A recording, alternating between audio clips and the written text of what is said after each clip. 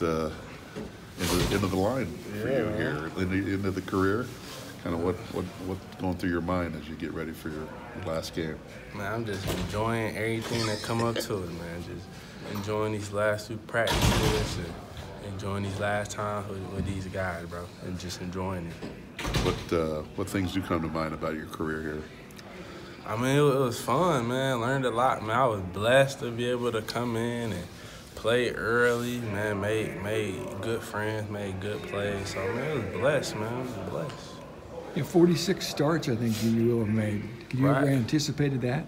Man, no. Like, I'm telling you, I would have never thought. I'd have never thought I came in fresh from prime. Fresh from prime, had my first career start, and then keep it, just keep it going, And God blessed me to always be healthy throughout these seasons and stuff like that. So, man, I'm blessed. And then how big is it for you to leave here Saturday with one more win over IU? Man, that's probably going to be the most important thing to me right now, man, getting this IU dub, keeping this bucket, man, be my third bucket I had. That's something I'm going to really want to be able to brag about every time I come back. Just with last week's game against Wisconsin, did you guys need to be a little bit tighter? I mean, the coverages and stuff, because your quarterback had a lot of time, and the receivers seemed to be a little bit running free at times. I mean, what things did you guys work on this week to maybe shore that up? We definitely had to be a little bit tighter on a few assignments we had. So, we been working on that today, lining up a little bit tighter, playing things, a little bit more aggressive for coming up for IU.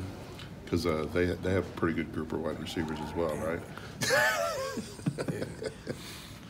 Yeah. So, I mean, we've been watching them on film. We knew, coming in this game, they had explosive receiver. They got depth at receiver. They got some, 6'4" guys. They got some 6'2" guys. They got a 5'11" shifty guy who can, bust it over the top. So, I mean, they got good depth of receivers. They throwing the ball around. They averaging about 300 passing yards a game.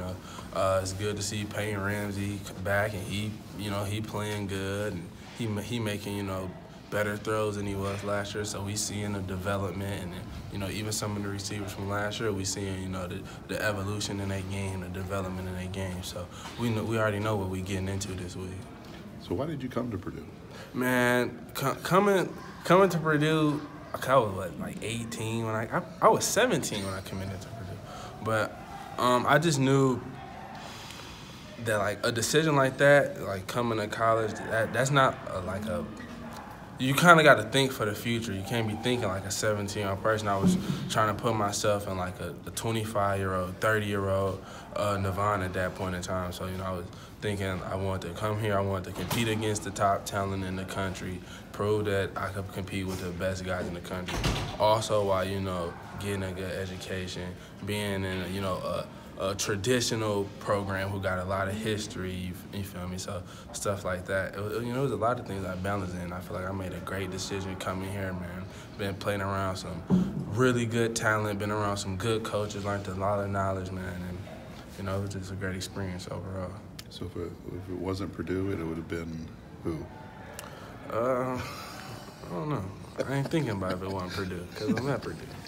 Who are some of the young guys in the secondary that fans should keep an eye out for looking forward 2020 and beyond? Man, I'm telling you right now, there's so much depth in that secondary next year, man. That's probably gonna be one of the biggest stories coming in camp. That's the secondary. I mean, you got Dedrick Mackey coming back. You got Coco Mays. You got Corey Trice, all of them at corner. You may even see Simeon at corner. You never know. He played everywhere, nickel, corner, safety. You got Jalen Graham, Marvin Grant, both of them in the safeties. Cam Allen, who came in, played great as a freshman. Like, man, so much depth back there. You got Caden, who showing up, making plays. Like, man, I can't throw around one or two names, bro. That's too much depth back there. I'm not even gonna lie to you, so. Man, like, I just tell them, man, just see the course, respect the game. Y'all keep diving in y'all playbook. That's going to be scary to see these next few years, like, seriously.